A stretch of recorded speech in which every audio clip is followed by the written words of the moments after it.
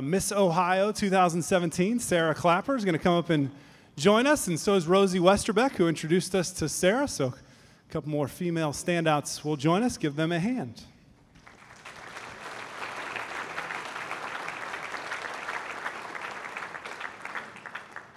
All right, so Rosie, we were talking about, Legends Northwest Ohio. You were excited to share your story, and I said, who else do you think we should invite? And you said, oh, I know Miss Ohio. Is that okay? I was like, yeah, you want to ask her? And she's like, oh, here's her number. Just text her. Go ahead. Okay. And 5 minutes later, she texted back. So tell us about your friendship and how that all began. Yes, so through the Miss Ohio's organization, I was in the teen program, and Sarah was competing in the Miss Ohio program. So she's always been a role model for me, and obviously for a lot of other people as well. But we kind of grew up in the program together. So when I was competing, it took me a few years to finally win the teen title, and then Sarah was competing as well. How many years did it take you? 5 years. So we were in the program together for quite a while, and so I just got to see her transform through the program as well as her watching me grow as a young woman as well. So just become sisters through that, and obviously because of our faith, we were just kind of naturally drawn together, so it was pretty special. Very cool. Was Rosie the reason you came, Sarah, to the banquet? Well, absolutely. If Rosie says it's okay, then it must be. If Rosie invited me, then absolutely, I knew I had to come. So I would do anything for her. She's a very special individual, and her entire family truly have just inspired me to continue to really strive to make a difference in the lives of others like they've impacted my life. So I was very, very accepting to be able to come here and share this stage with her. You were a gymnast, and then you weren't a gymnast. Mm-hmm. That's part of your story.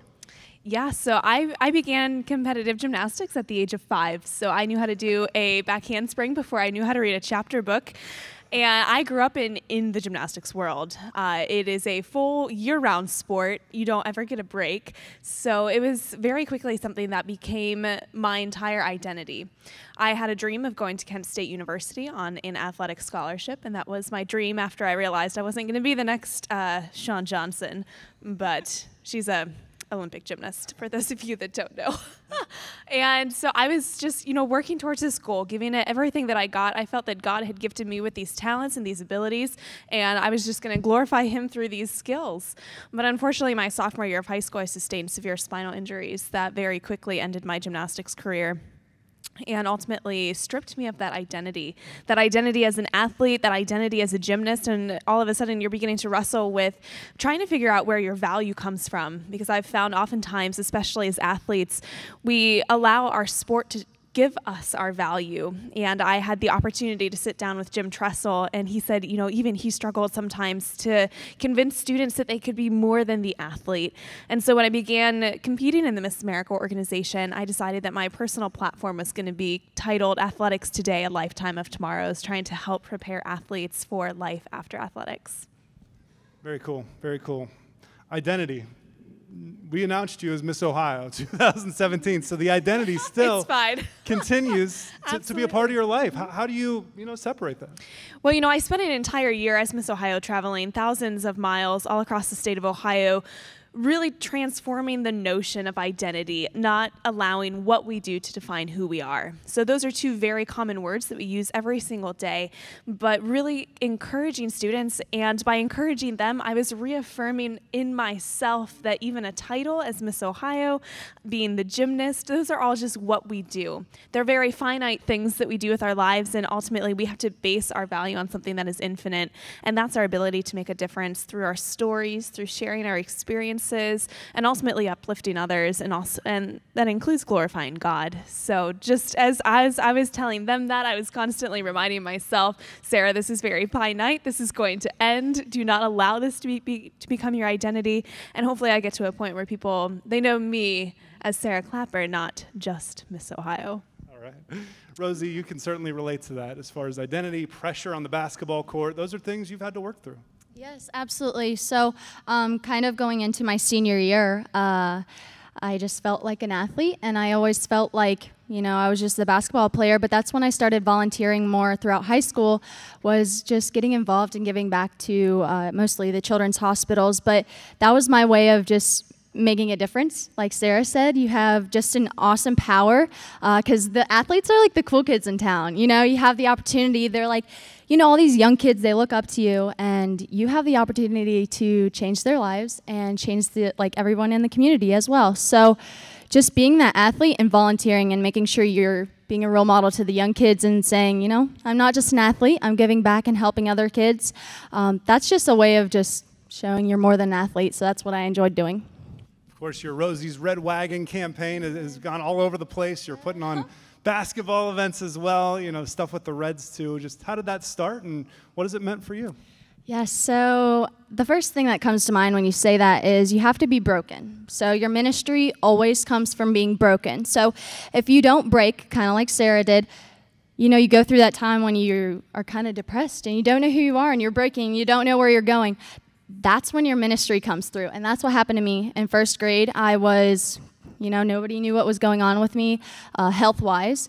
So my mom took me to the doctors and was trying to figure it out. And then they were finally like, all right, let's just go to the hospital. Let's get this figured out. And once I got there, I was immediately took into surgery. And so if they didn't catch it right away, I would not be here. So my ministry came from that. And going into high school, I wanted to give back to the ones who literally saved my life. And so I started Rosie's Red Wagon campaign, just wanting to collect toys and wagons for the children's hospitals and give them to them, just like I received a blanket when I was there. And then I didn't do it my sophomore year or junior year, but going into senior year, I was ready to do it again just because, you know, going into senior year, you want to do something cool and impactful. And so I was going to try and get somebody cool, like famous there. I was like, let's see who we can get. So I started emailing some people that I knew and eventually got with the Reds. Somehow, you know how networking works. It just kind of connects people. So I guess it just kind of happened through that. I just connected with the Reds caravan, and then they start partnering with me throughout, you know, now and in years to come. Awesome. What would you pass along to the female athletes out there that you remember high school? Sarah, you do as well. What would you say to them to encourage them right now, especially our high school athletes? Yeah, for sure. Know who you are. You have to find your core values before you go into anything else.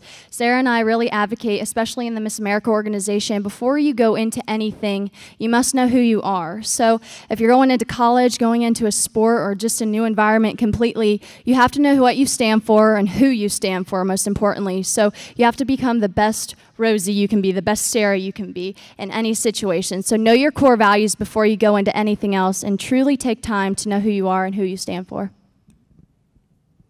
Same question, Sarah.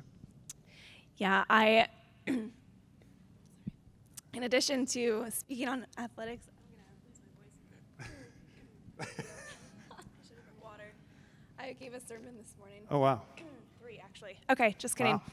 Sorry, I've been speaking all morning.